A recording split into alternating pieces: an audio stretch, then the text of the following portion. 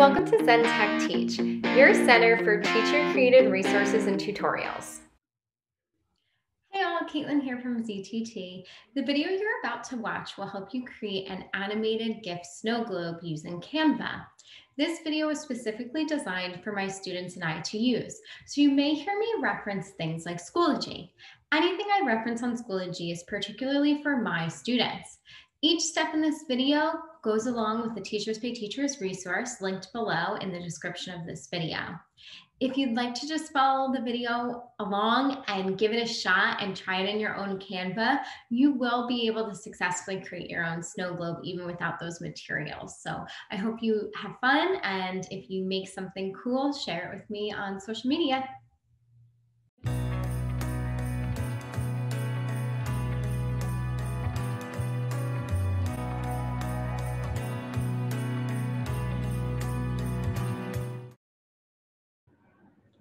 You're now starting part 2 of the snow globe project.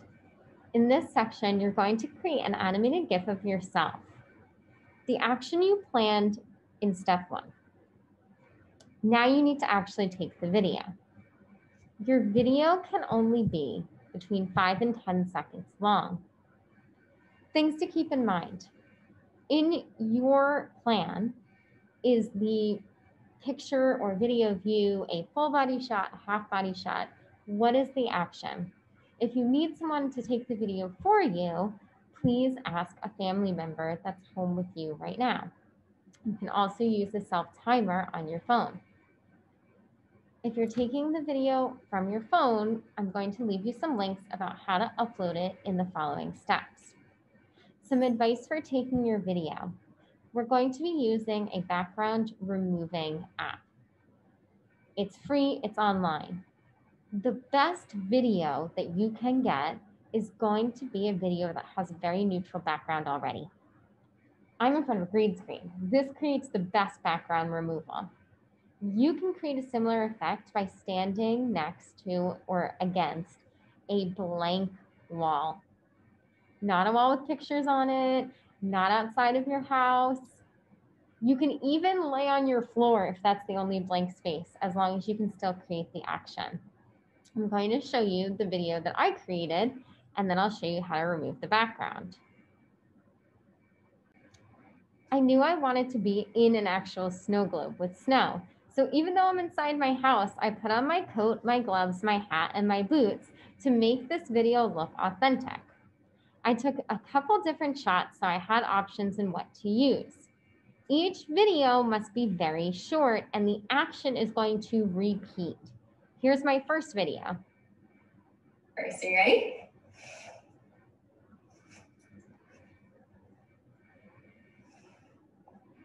In this video, I'm going to be knocking on the glass of the snow globe. Here's another try. Ready?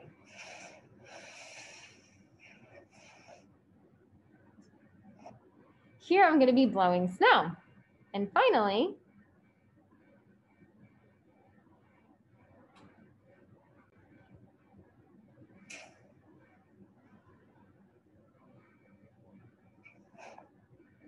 I'm going to be eating snowflakes.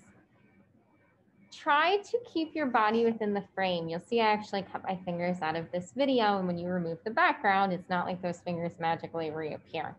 So take a moment to create your video. If you're like me and you want some options, you could take more than one. Each video needs to be less than 10 seconds.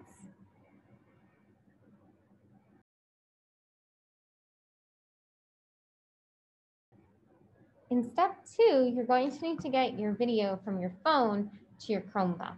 There's a few different ways to do this. You can email it to yourself. You can upload the video to your Google Drive, or if you're using a Mac like I am and you have an iPhone, you can AirDrop it. Take a moment to figure out how you're going to send yourself your video. You'll see some hyperlinks in your document that can be helpful. They're going to lead to a video, and this video can help walk you through the step-by-step process of sending yourself the video from your phone to your Chromebook.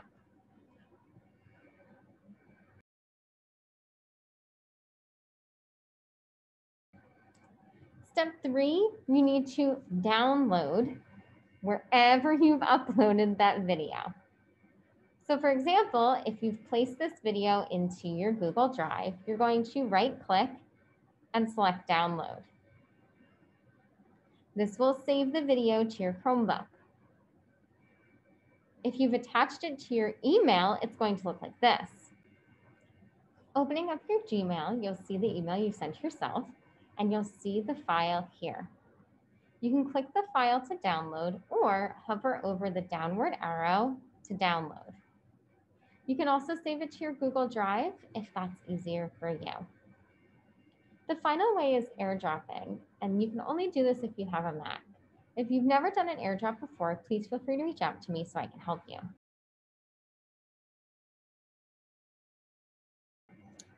Now that we have our video on our computer, we're going to go to a website called On Screen.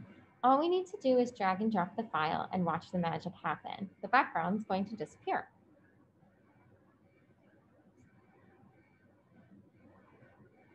I have my file downloaded right here, but you might need to click the blue upload clip and search on your computer. I'm going to drag my file anywhere onto the web page, and it's going to start removing the background. Once this is finished processing,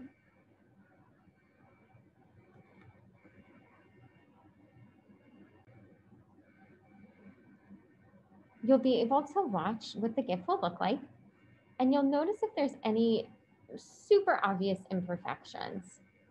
If there are, you want to take your video again and try to go to a more neutral background.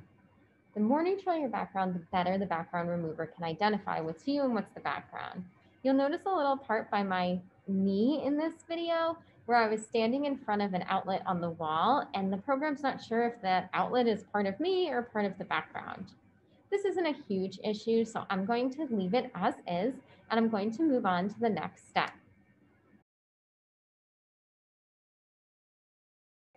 Final step for part 2 is to download.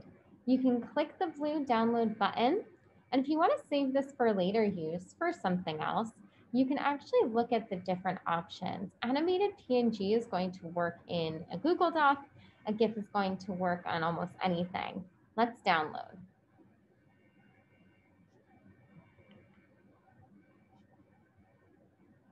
Once your download is complete, it will be saved to your Chromebook, and you can move on to part 3 of the snow globe project.